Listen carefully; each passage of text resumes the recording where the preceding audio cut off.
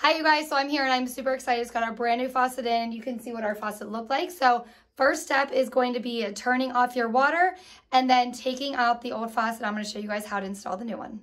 All right, so here's everything that you're going to get. One thing that you don't see here that it did come with is the plumbing tape. So you have everything that you need to be able to install it. So after you go ahead and you take out your old faucet, then you're going to be able to start installing this.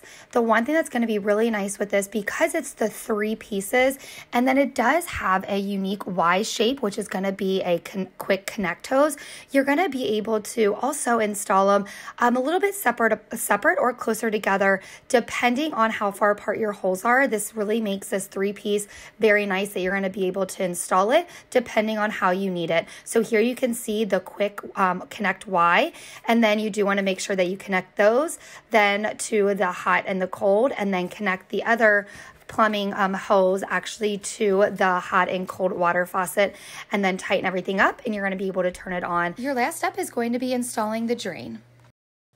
After you do all of that, then you want to make sure everything is nice and tight, and then you're going to be able to turn it on and make sure that nothing leaks.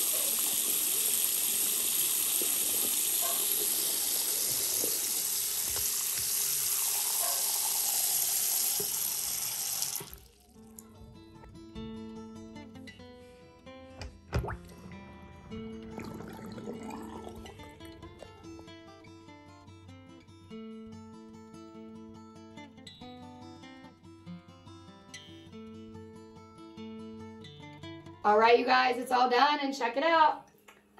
We got some hot water, we got some cold water, and it's nice because it's a push. And listen to that, like it holds it. So you guys, check it out. So I'm gonna be able to fill it up, and you guys, it does not leak down. And then you're able to pop it up and it's able to go down. So overall, easy to install, and I like the look of the matte black.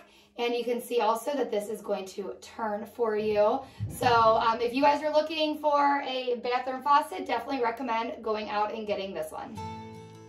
Having the separate handles makes it really nice to make sure that you get the right temperature that you want every time.